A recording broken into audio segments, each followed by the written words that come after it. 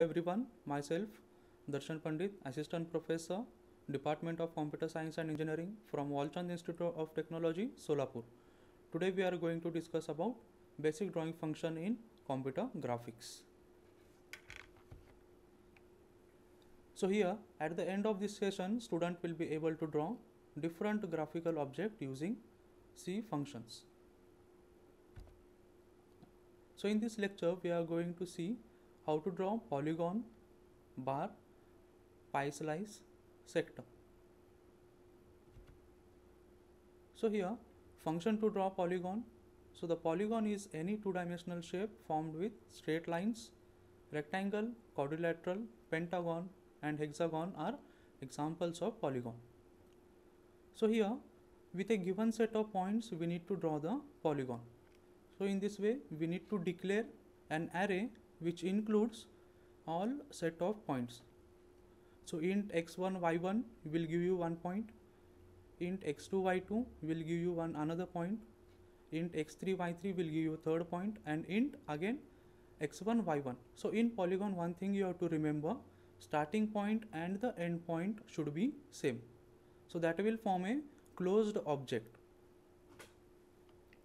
Okay. So here we are using these functions draw poly, which has parameter int number of points, int array name. So number of points is nothing but, so in above array how many points we have used. So we need to specify that number of points and name of array, that is point.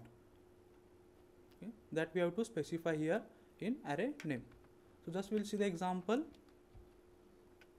So here we need to include this header files, that is graphics.h, conio.h. After that we need to declare graphics driver and graphics mode, and here we are declaring array in which we are specifying number of points that to be used to draw the polygon. Okay. So here we are used 50, 100, 200, 400, 600, 200 and again 50, 100. So this is the, so here first and last point are same. So after that we are initializing the graphics driver and graphics mode, and we are specifying the path of BGI. So after that draw poly function in which we are specifying number of points. So here number of points are 4, so 1, second, third and fourth. So these are the 4 point and name of array is point. So that we have declared in draw poly function. So after that get ch and close graph. So this will give you output in this way. So by using draw poly function the polygon will be drawn. So here we are having another way to draw polygon with a given set of points. So that is instead of using draw poly we may use fill poly function that draws the polygon and fills the polygon.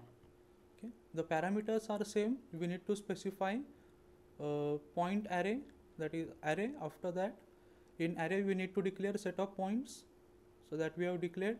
After that instead of using draw poly we have to use fill poly functions, and parameters are same like draw poly, that is int number of points and int array name. So just we'll see the example. So here we have used fill poly instead of draw poly. So this fill poly function will fill the polygon and also it will draw the polygon with a given points 320, 150, 440, 340, 230, 340, 320 and 140, 150. So this is first and last point are same. So here in this way you will get the polygon, which is a solid filled polygon.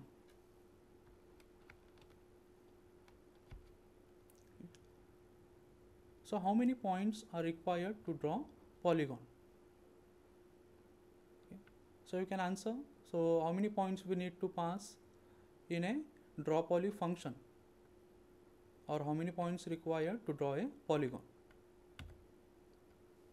So here n plus 1 points are required for n number of vertices of polygon. So the polygon should have at least 3 sides and angle, and if polygon, suppose if polygon is having 3 vertices, then 4 points are required to draw a polygon, as start and end points are same, that is start and end point are repeated. So the next function is how to draw bar. Okay. So bar is used for drawing bar charts. Okay.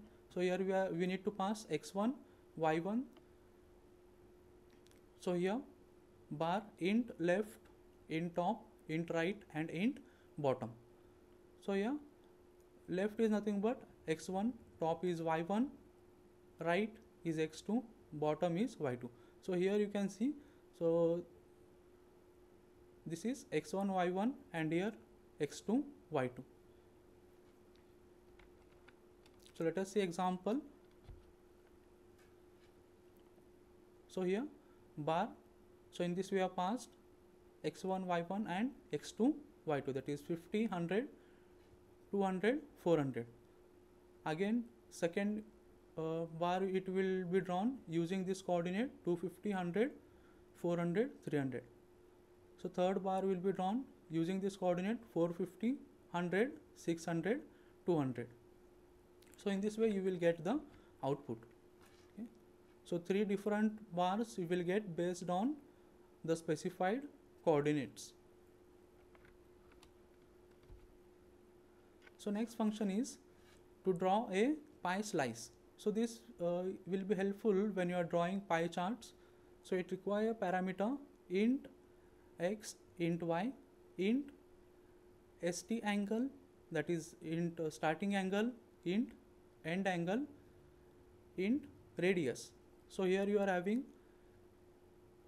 x and y, that is from where you need to draw the pie slice. So here you are having starting angle, this is the end angle and this is the radius. So when you specify this parameter, pie slice will be drawn. So let us see the example. So here we have drawn pie slice with x 200, y 200, starting angle is 90, end angle is 0 degree with the radius 100, and another pie slice with coordinate x coordinate 400, y coordinate 300, starting angle 90, end angle 360 and 100. So this will give you the output in this way. So this is 90 and this is 0 degree, and here starting angle is 90 and end angle is 360. So function to draw sector. So in sector, same like we need to pass int x, int y, int starting angle, int end angle, and with this we need to pass int x radius, int y radius. So this will draw a sector and it will fill the sector from center. So an example, we have drawn sector with the point 300, 300 and starting angle is 180, end angle is 0, x radius is 100, y radius is 200. So this will draw a filled sector in this way. Okay. So these are the references used to prepare this PPT.